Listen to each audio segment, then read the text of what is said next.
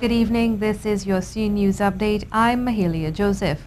The Ministry of Foreign and CARICOM Affairs says all members of staff of the High Commission in London are reported safe and security measures have been implemented to ensure their continued protection following the terrorist attack outside the UK Parliament.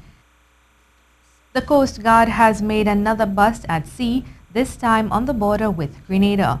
The bust on Tuesday netted 14 packets of marijuana weighing about 17 pounds with a street value of 210,000 TT dollars. The drug was found on board an Antigua and Barbuda flagged yacht with 3 occupants. The bust was made in conjunction with the TT Air Guard and Grenada Coast Guard. It also follows a recent 4.2-ton cocaine bust. For the year thus far, the Coast Guard says it has seized close to 838 million TT dollars worth in drugs. And that was your C News Update. I'm Mahalia Joseph. Have a good evening.